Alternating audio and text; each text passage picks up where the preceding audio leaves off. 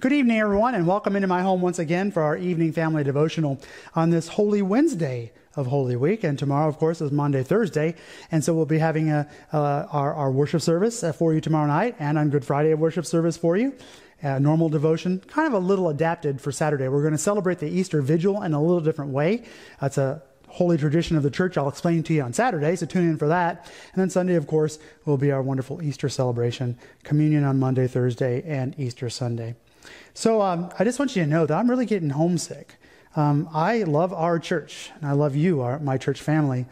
And I'll be honest with you, being there without you guys is not fun. It's hard, and it's getting really hard. But I know that I have hope because we will get to see each other again soon, and I'm hearing from you and talking to you, and that's a real blessing. It's a real blessing. So anyways, I love you dearly, and I look forward to seeing you real soon. Let's begin with a prayer this evening. Heavenly Father, gracious Lord, I give you thanks and praise for this time that we have together as a family in Jesus. Be with us tonight and bless us. Open our hearts and our minds and our souls to gladly hear your word and to respond with a life of thanksgiving and praise and service. We pray this in Jesus' name. Amen. In the name of the Father, and of the Son, and of the Holy Spirit. Amen. For Wednesday, April 8th, Entrusted. Standing by the cross of Jesus were his mother and his mother's sister, Mary, the wife of Clopas, and Mary Magdalene. When Jesus saw his mother and the disciple whom he loved standing nearby, he said to his mother, "Woman, behold your son." Then he said to the disciple, "Behold your mother." And from that hour the disciple took her to his home. John chapter 19. My husband and I made our wills some time ago, and one of the questions we had to consider was what could become of our son if we were to die at the same time? Who would take care of him? Who would love him and be there for him? Jesus faced the same sort of question about the people he loved. There was his mother, Mary, who believed in him and followed him, even to Jerusalem and to the shadow of his cross. She couldn't be left alone with that grief or sent back to live with Jesus' hostile brothers. Mary needed someone who would care for her and comfort her, not say, "I told you so," or worse. And so Jesus entrusted her to his disciple John. John would take her into his own home and care for her as his own mother. This was good for John as well. Jesus knew that Mary could love John as her own son, would comfort him, pray with him, and help him through the devastation of Jesus' death. And so Jesus entrusted them to one another. Jesus could do this with confidence because he entrusted all of his people, whether living or yet unborn, to God the Father. Jesus said, "My Father, who has given them to me, is greater than all. No one is able to snatch them out of the Father's hand." John chapter 9. If you trust in Jesus, who died and rose again to set you free from evil, then you are in the Father's hand, and the Holy Spirit is watching over you. What a safer place you could be. Wow, that's pretty powerful to think about, isn't it? That Jesus loves us so much. He loves humans so much that that our lives are valuable to him. And that's why we value life, right? From the unborn through those dying. We value life at all costs. We value life. We value life because it matters so much to God that he sent Jesus to redeem life, to redeem us. We value life because on that cross, Jesus himself valued life, making sure that Mary would be taken care of and that John would be taken care of by giving them to each other.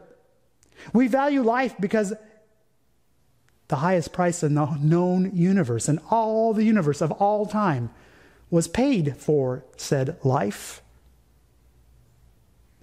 The blood of Jesus, his body, his life. So we value life. During a time like this, where we're all kind of quarantined at home or not getting much contact, and life seems to be so different right now, to say it in a nice way, I guess, we have time to ponder life and what it really means. And as we ponder life and what it means, I hope we all come to the same conclusion. Life is a gift from God, and because it is a gift from God, we have life eternally. And our life is nothing but a response to Jesus for what he's done for us. A response of thanksgiving, a response of generosity, a response of being there for others, a response of walking with people, or the response of discipleship, which is being the very presence of Jesus in this world. Life is valuable because God made it so.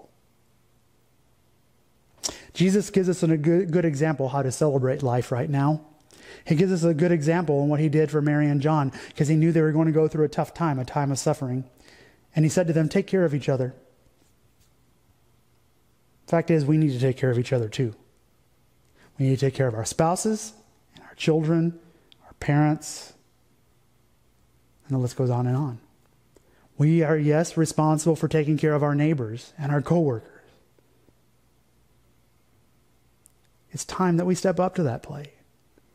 And we may think, oh, no, I can't do that. And besides, what will I do? I have to stay 6 feet away, or I probably shouldn't be going around people. Yeah, you're right. But there are creative ways to do it. Like we talked about, I think it was Monday night on our devotion, 2 nights ago, the fact that you can talk to your neighbors, say you're there for them, offer to pray for them. If you know a neighbor's in need, run an errand to the store for them. Or do like Steph and I have done and use our grocery ordering service, which we have come to really love during this time, and have the groceries sent to their house. Buy some candy bars and leave them in your neighbor's mailbox with a little letter that says, I'm thinking of you. Gosh, I don't know. You guys are creative, and there are many ways to go about this. But we need each other right now. Maybe the world's starting to get that a little bit. It seems like more and more countries are coming together and working better right now. Even people that we have seen as our enemies in the past are even sending us in the United States things to help take care of our citizens. It seems like neighbors are coming together more. It seems like churches are coming together more. And so there's a blessing coming out of this. We are learning to be better disciples of Jesus. We're learning to value life. We're learning how to take care of each other. After all, are we our brother's keeper? And the answer to that from Jesus is a resounding yes.